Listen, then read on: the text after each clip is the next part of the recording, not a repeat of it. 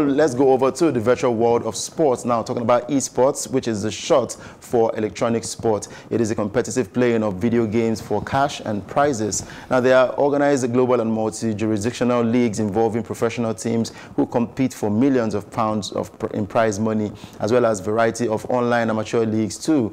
Esports audiences are projected to top 335 million in 2017, allied with commercial revenue growth estimated to hit $465 million in the same year. Now, esports is entering the mainstream and is beginning to gain major weight in the Nigeria market. Remember, you can join us on the conversation on 0906 000 5719. Put us through what this thing, esports, is all about, because now that there's a global pandemic, football, basketball, and lately, tennis players are beginning to go virtual, playing competitions. Well, and most of these monies gotten from these competitions are used to give back to charity and also to fight this pandemic. Well, you said it all. It's a virtual sports. Just like the way you have your teams, you have your players, they do their transfers. That is the same way you have the esports industry. It's becoming a multi-billion dollar industry. I heard when you said $350 million. That was as of 2017.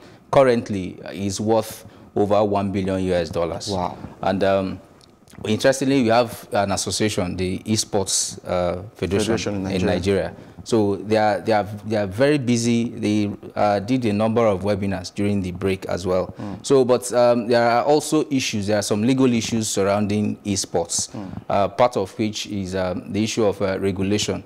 You don't have a central federation with an overarching uniform rules like you have FIFA dictating the pace in the regular sports industry. So that has been one of the issues. Then you have IP issues with regards to developers of esports who are the original IP owners of most of these properties. Yeah. So there have been issues with regards to this ownership and the issue of live streaming, the breach of the end user license by live streamers. Interestingly, there was a decision from Brazil last year declaring live streaming of esports illegal. So there are a number of issues. I'm sure my colleague would also do further justice to. All right, talking about his colleague, we have Felix Nwosu from Pechton and Grace joining us this morning via Skype. Good to have you with us, Felix. Good morning, Mr. Booker.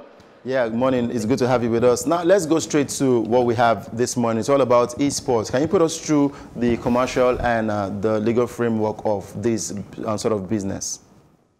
Okay, thank you. A quick background before I delve into the legal and commercial framework of esports.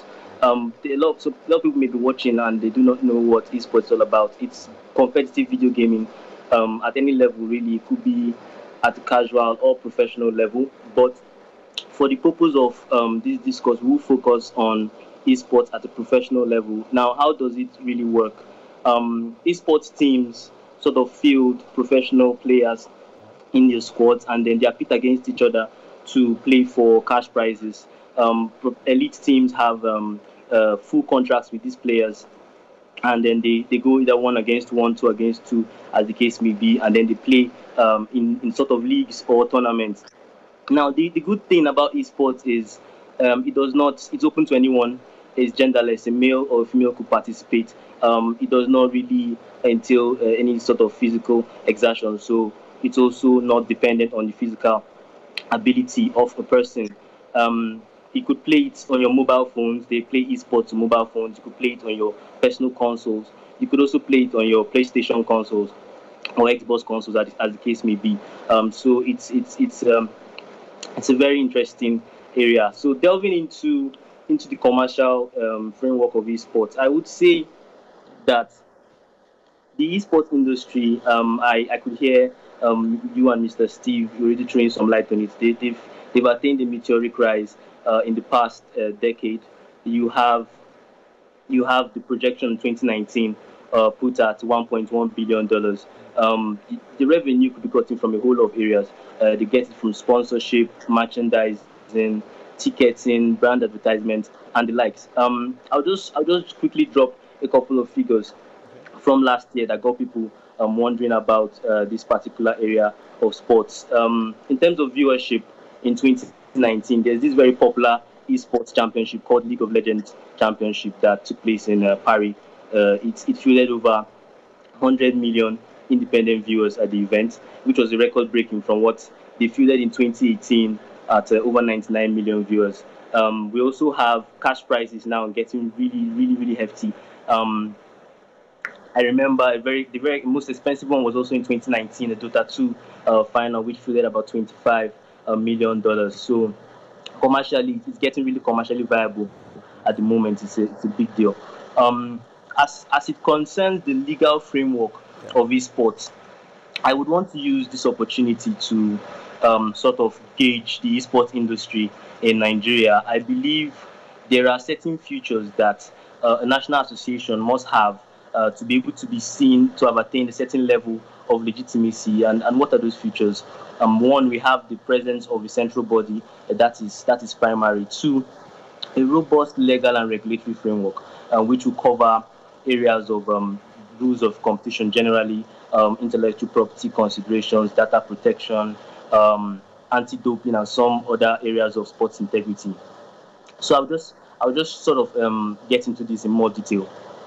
It goes, as it concerns the central body, it goes without saying that an association would be better served to have a national body that would legitimize its affairs in a jurisdiction. As you rightly mentioned, in Nigeria we have the governing body of esports, which is Esports Nigeria, which was established a couple of years back. It has the mandate of legitimizing esports, accrediting its members. I know presently it has about 70 registered entities under its member association. It also gives out licenses as and when due, and manages events and tournaments under its purview. I also know that the Esports Association in Nigeria has an arm known as the Nigerian Esports League, and they're presently managing a tournament now known as the FIFA 20 Pro Clubs League.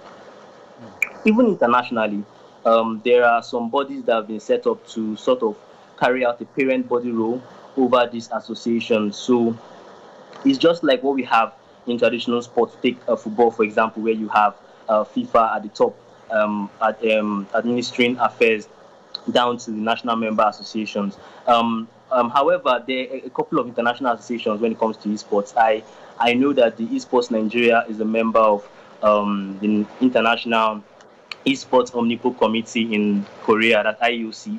They're also a member of the Esports Federation of Africa at the continental level, and they're also a member of West Esports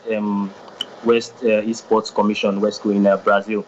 So there are a whole couple of them. There's even the one International Esports Federation, which was the first of the many international associations to come up. Now, while that is advantageous to the extent of, trying to streamline their activities and also sort of guide them in terms of support all those specs that are accorded to international member affiliation, I have a problem with the fact of the multiplicity of these international associations. Okay. I feel it would be better if they take a cue from what is going on in traditional sports, like I said, FIFA, where you have just one body to sort of streamline its activity, so that where that international body puts in place certain statutes and regulations, it will be followed down the line. It serves to help the unification objective.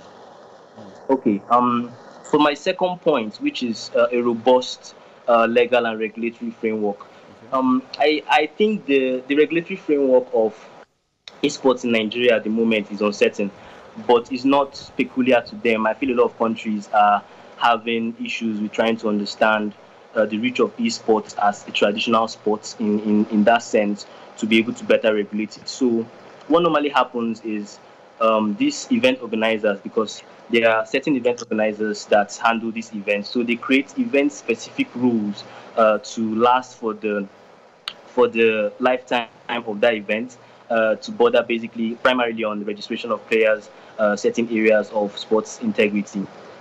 It's important that I note that a national association should have,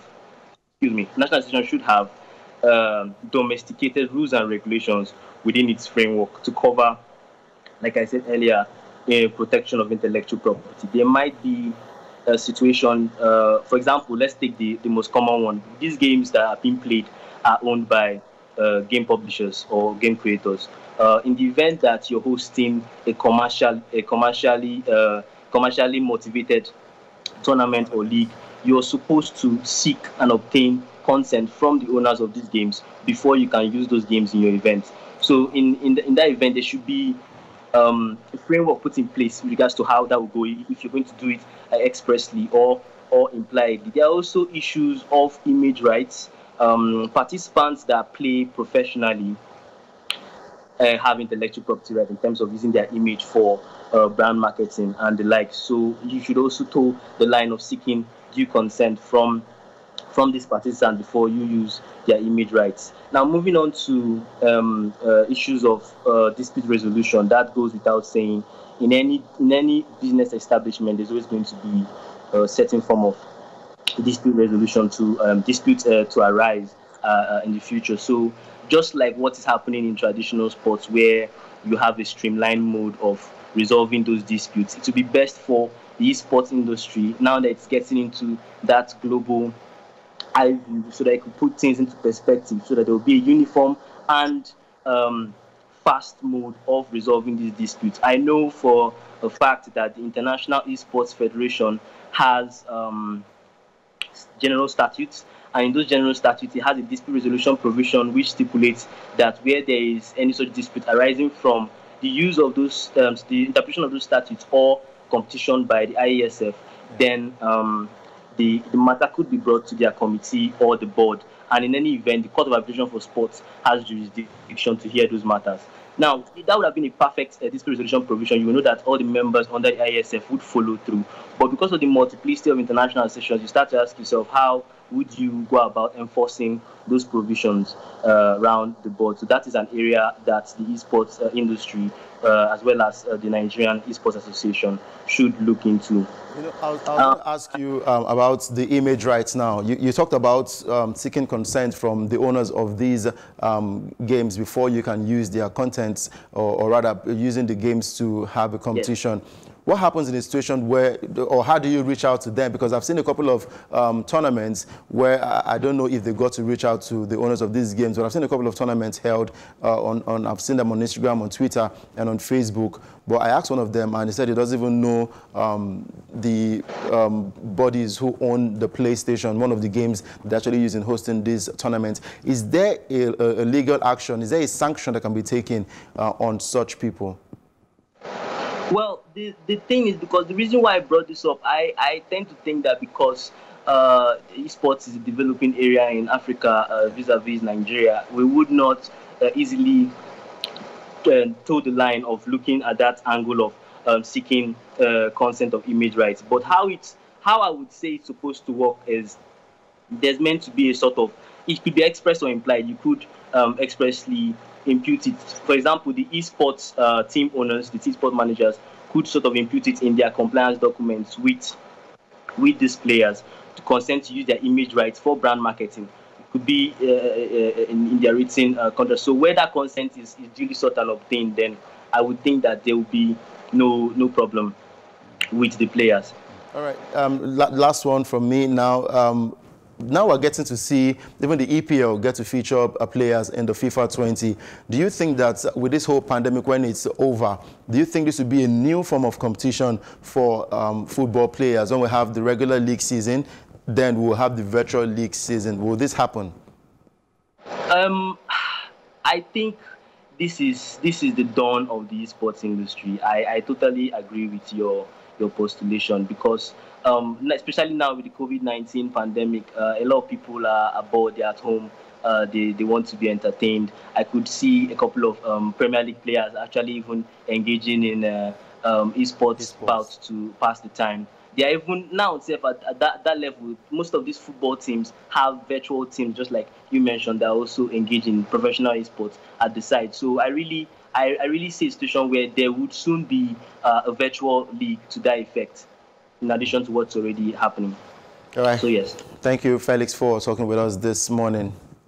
Thank you, Mr. Oduka. Right, that was Felix also giving us an update, and of course looking at the commercial and the legal framework of the esports and how this is beginning to grow in Nigeria. Now, there's also the thing about age limits. I've gone to some game centers where they do not even control the age limits. Even if you're under 18, they still come in to play games, and when they're done, they go home, and it's all about the money, which I don't think it should be.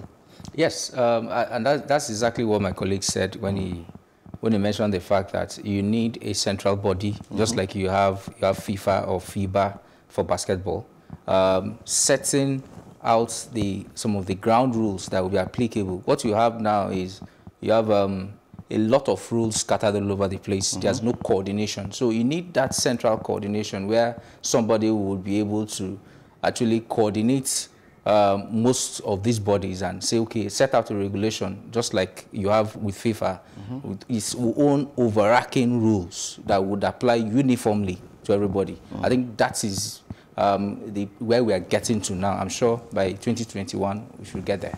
All right, we have Ayo calling us from Lagos. How are you doing, Ayo? I'm fine. Good morning, Doka. Good morning. Let's have your contribution. Yeah, thank you very much. Earlier this morning, I was watching Super Sport. Yeah. And I saw them playing PS4. I was wowed, like, when did this start? And now I just tuned into Plus TV and I started hearing esports. And this is the first time I've been hearing this in my life. I never knew there was something like esports. Wow. So this is quite insightful. But my question is this. The organizers of the esports competitions, how do they recoup their money? How do they generate revenue? Because you mentioned earlier that you were on Facebook or Instagram and you saw some people playing esports. So you were watching for free, right? Yes, of course. So there's nothing like ticket sales where fans go to the stadium to watch. So how do they generate income? I'm really curious. Well, from the few ones I've experienced, that they get publicity matters a whole lot. When they have these competitions, they put it out there, they get the competitors to buy the forms, and there's a prize money as well. If you want to come watch, there's a ticket fee that you get to pay. You come in there, and there are big screens that you can watch these games that these guys are playing. There are big screens that you can watch it from, and also support whichever player that you choose to support. So they generate a whole lot of money from this. Thank you very much. This is really insightful, and I'm very happy to be watching this right now. Thank you to Mr. Stephen Wabueze too and Felix Nwosu. Yeah. Good morning. Thank you very much for your contribution, Ayo.